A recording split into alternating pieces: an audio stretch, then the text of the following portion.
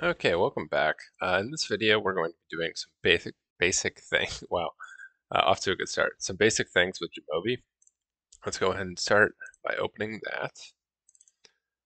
And specifically, what we'll be doing here is opening a file and some basic cleaning, adding descriptions and levels to variables. And so we'll click these three bars here and go open. I'm going to browse to make sure I'm in the right place. And real quick tangent here, if you don't, really encourage you to organize your files and folders on whatever system you use. I didn't do this until I was a grad student, and I promise you, I wish I had started sooner. The sooner you get good at organizing files and folders, the better it will be over time. And so you can see here, I have an exercises folder, and I have all of our exercises laid out nice, clean, and organized. Makes it much better and easier to find things down the road. And with stat stuff, even if you don't use this next semester, there will come a point in your career and whatever social science you're in. There will come a point that you will want this information again. Yeah, stats content is just always good to have on record where you can find it. Okay, that's the end of my soapbox. Thanks for attending my TED Talk. Okay, so we've got this open here. So this, to give some context, this is hypothetical data that I created. Yeah, just using spreadsheets and whatnot. And so we can see we have three variables here. Let's go to variables. And to give us some context, oh, let me pull this open. To give this some context, this is hypothetical, like I said.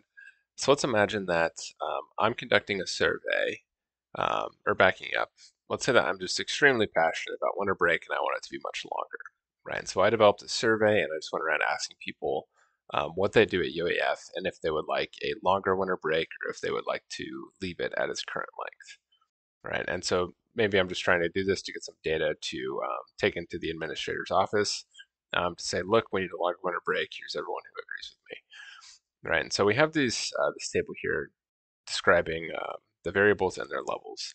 And so we can see for case, let's go to the data. Case is just a unique ID number for each person. Um, I don't want to take too long describing this, but the importance here is that this is something I do with every data set I ever use. If it's not there already, I will create it before I do anything else because maybe not in this class, but in quote unquote real world data, there will come times when you have to delete like participants. Like if someone like started it and then didn't respond to anything, we would delete that from our analysis. And so it's always good to have a record of who you're deleting. Um, and just basically, there's a consistent system in which you can identify the individual responses. Um, Again, if you don't believe me now, I promise you there will come a point in your statistical career in which you will thank me. So I do this, and then we have UAF role, person's role at UAF, student, staff, faculty, or other, and then their vote. So let's say they could vote yes or no. Longer winter break is 1, and 2 is leave winter break at its current length. And so currently we just see the numbers in our spreadsheet, which makes sense, right? That's what not SPSS. That's what jamovi will use to conduct the analyses. But I'll go through how to do frequencies in another video. But let's say, for example, real quick, let's say I wanted to see how many people we have in these different roles. And so we do this, and okay, we see 1, 2, 3, 4. Okay, so this just isn't very easy to interpret right off the bat.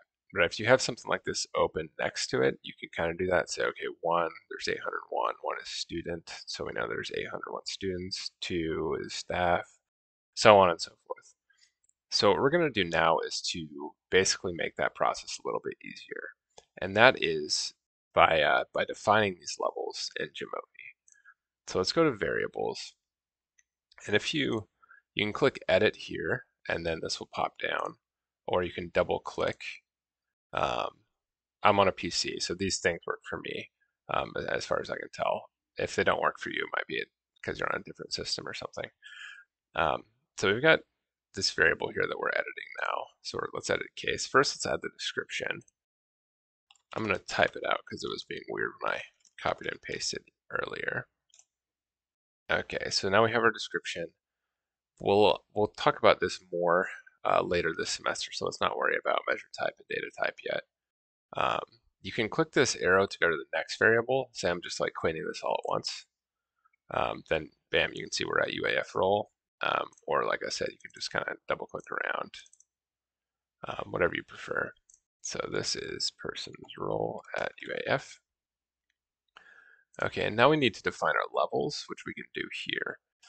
And so you can see right now it's just numbers, which corresponds to what we saw in the data tab. But now let's just highlight over it and type in student, and then I'll hit enter. And now we can see a few things. For one, it says student here now, but it still retains that one. And like I said, that's because this program still needs those numbers to conduct the analyses. This really just helps us when we're interpreting the tables and output. And so you can see it automatically changed that, right? UAF role. Now we know student 801, right? So this helps us to interpret tables more accurately and quickly. So let's go and click through the rest. And there we have it, right? So we can see we had 801 students, 119 staff, 170 faculty, 6 other. All right, so let's go ahead and do it with vote. Break